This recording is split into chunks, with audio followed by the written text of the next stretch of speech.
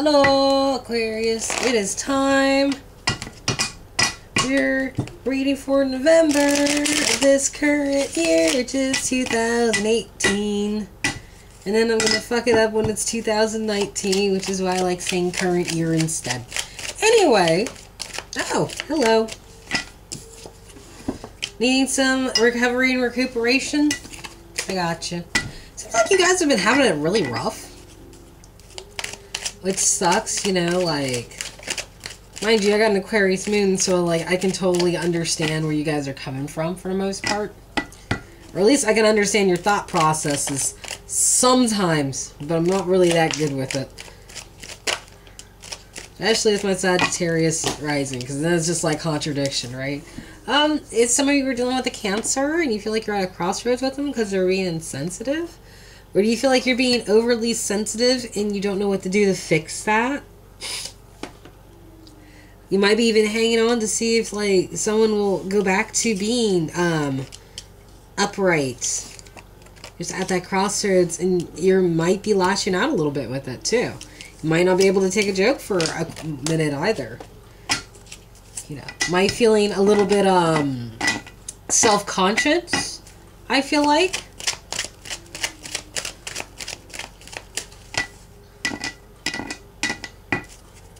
You know, I like the community of tarot because everyone can read each other's cards and see what everybody else has to say, and it's like, ooh, this is kind of cool. Not that I do that to get, like, ideas of what I'm reading, but it's just kind of like, it's nice to hear what everybody else has to say about what's going on. Are some of you looking for, like, renewals of the past to bring into the future? Possibly. Which isn't a bad thing, really. Like, if you can incorporate someone from the past or something from the past to your benefit, that's absolutely awesome. Aquarians are very strange creatures to me, I swear, you know, right? Like, they have this great ability to bring people together. I don't know why I still can't talk. It's been like 3 days, right?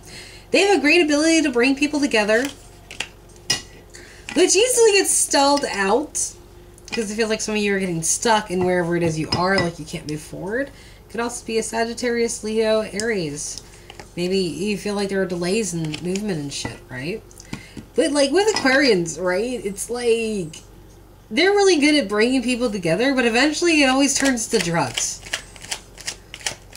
It's like dealing with the Sagittarius, but going backwards on the same path, you know? Like, you start out with drugs, and then you become friends with the Sagittarius.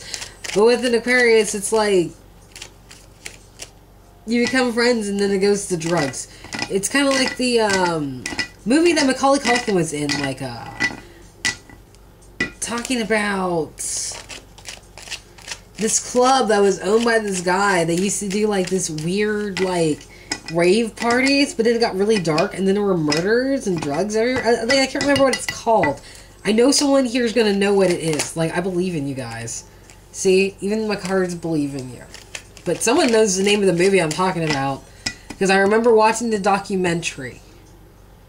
And at first, everything looked fun, and then at some point they were showing, like, video footage of people looking dead in, like, tubs full of black icky stuff and blood, and it's just like, this isn't as fun as it looked like before. This looks like a murder scene, and I don't know how comfortable I am with it. But someone here is going to know the name of that movie, and I really want to know what it is. I'm totally curious. I might even throw in a Thunderdome for you guys if I get it. I'll be that grateful. Anyway, let's go on to your reading before my cards get frustrated because I'm getting excited. But I like talking to you guys. You guys are the only ones who really get what the fuck I'm talking about. Honestly. The only people who understand what an Aquarius is honestly saying is either another Aquarius or someone with a lot of Aquarius or Moon in Aquarius in their charts. Okay, I'll start with you because, yeah. Someone's starting to get over a betrayal. But I feel like they're using it to boost their own ego a little bit, too. Some offers, fear of having to surrender something or to give something up. Ooh. Beginning theme. Not really wanting to work something out, or maybe you hate your job, or like, you know, something could be going on right there. So I'm gonna move you out the way.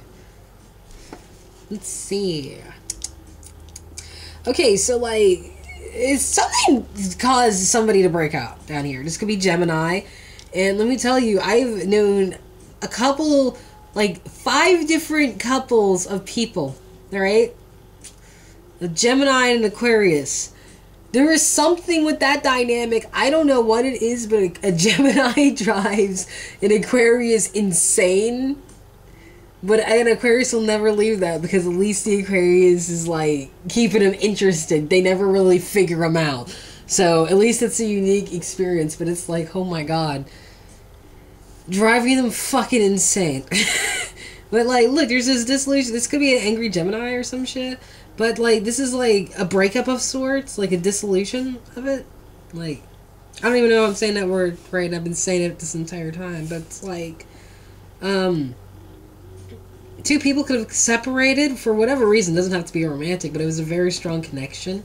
And someone's just now getting over this, but they're kind of using it for their advantage. Like, you know, putting the swords in themselves at this point in order to drive home that this is happening.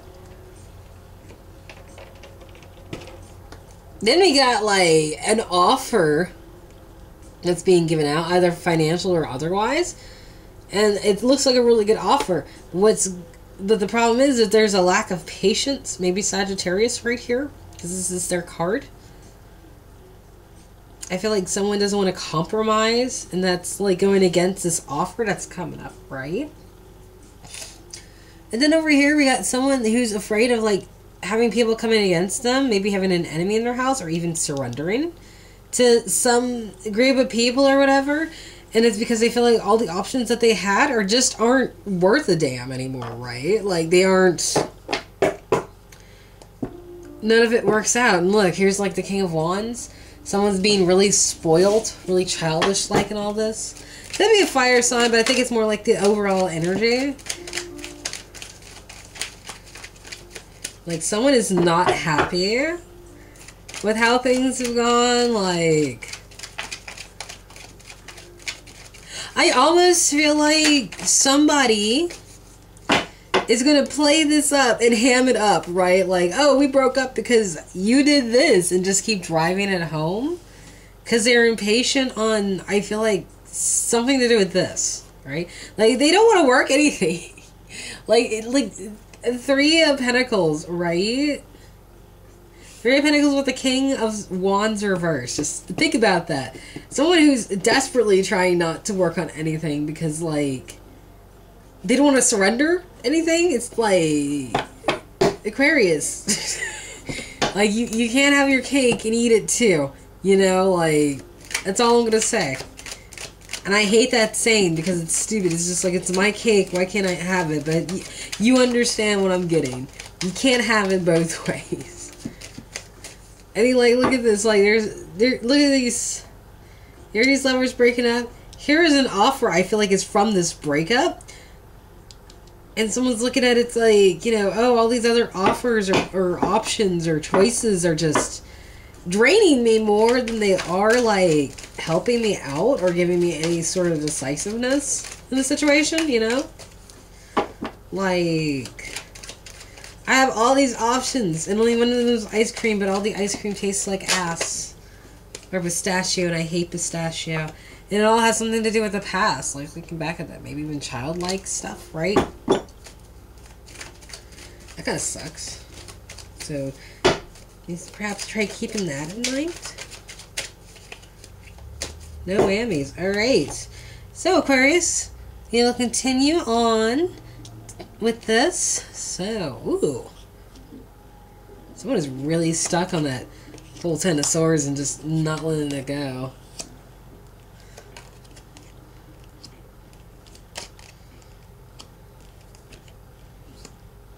Ending theme. Knight of Cups reversed. Someone be really immature with their emotions and offering up some bullshit on the high grounds. Oh, I was talking to somebody about that. I think it was Capricorn, but, like, it's okay. Let's see. Definitely no one's going with this anywhere with this lover. Someone doesn't want to leave. They don't give a shit if you broke up or not. I'll tell you that right now. Someone does not give a damn if y'all have broken up or whatever's going on. Someone is just not leaving. Like, someone doesn't want to go. There's delays in it. Or someone doesn't want to go ahead with the process. They're stalling. Because they're still really hung up on this whole, like, you did me wrong thing. And they're just keep bringing it up. But it's keeping them stuck in this horrible situation. And someone's becoming very impatient with this whole, like, moving on to clear waters thing, wanting to leave, wanting to go, because they're picking up that this offer is a little bit deceptive, I feel like. Like, this is, like, Cancer or Pisces right here, but usually Pisces for me, right?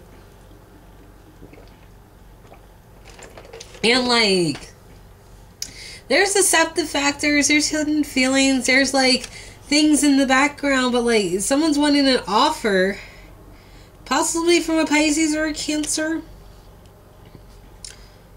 or someone sees that there is an offer, but there's picking up that there's a catch with it, like strings attached, right? And they're getting impatient and wanting to leave, but that's going to go against them. That's not going to work, because, like, all these options over here that they find out that, like, are no good is leaving them left out in the cold. And now they feel like they got to surrender to possibly a Queen of Pentacles. Which is like, you know.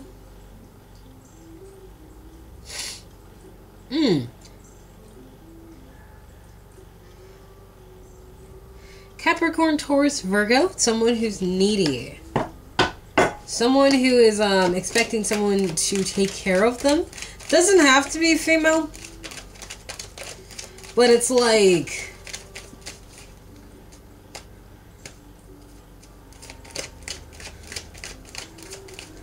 this person is definitely from the past once again. It's like someone's afraid that they have to admit that somebody was right. Or concede to somebody, I reckon. That's the first card. Oh, that's the first two cards. Yeah, like, there was a missed opportunity in all this because there was a lot of delays and someone kept bringing this shit up. And this was a bad idea. Losing patience about taking off to calmer waters and, like, this offer that might be for a Pisces or a Cancer, or laced with some deception in it. That's a bad idea. Right? One more advice.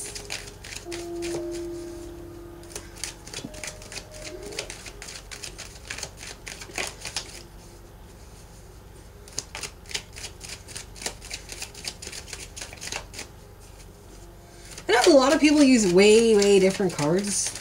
I like rotating through mine, but, like, I can't do a bunch of cards in one reading. That's like way too dramatic to me. That's way too much cleanup for 3 different things. I don't know why I want to say that, but it's just like, that's, like, I understand why people do it, but it's like 2 should be enough. But I do like how people incorporate all these different decks, you know? It, like, brings up ideas. You're like, ooh, maybe I could twist it like this, twist it like that. Oh! Yeah, and someone feeling left out in the cold because they've realized, I think, all these options are kind of, you know, shit, right? Like, they weren't as good as they originally looked. And now they feel like they got to surrender to a Queen of Pentacles, I feel like, that they don't want to. They're mentally struggling with that. They're mentally trapped with that. They do not like it one damn lily lamb bit. That is yours, Aquarius, and I hope you guys have a good day. Bye.